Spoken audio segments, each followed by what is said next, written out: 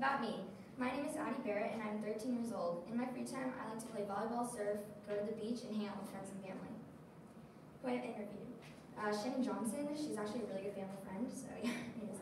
Shannon is an ecologist. She told me when she was my age, she used to always be outdoors, and when she was younger, she had a green room filled with insects and plants. She told me that's mainly what inspired her to be an ecologist from such a young age. Mary Claire, she is a freshman at UCSB. She studies the outdoors and wildlife. She also wants to be an ecologist. Oh, yeah, she wants to be an ecologist. And she taught me a lot about how to identify things in nature, so I incorporated that into my inspiration. Goals. Goal number 1 is to foster a love of nature at a young age. Goal number 2 is to inspire kids to get outdoors more. And goal 3 is to have fun. My inspireship. The main part of my inspireship was to have fun with kids, but also try and give them an opportunity to get outdoors more. We ended up going on 2 nature walks, but for our first round we went down to Monte Vista School. I taught the kids about multiple things such as different kinds of trees, insects, and plants. The walk was almost about 2 miles long, so we got some exercise to do.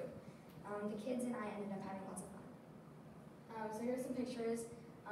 There's a pine tree right there, birch tree, and an oak tree, and then there's one of the corner, it's like a garden. Yeah, I don't know, it's kind of run down, but it was cool. Anyways, how I help society and the environment.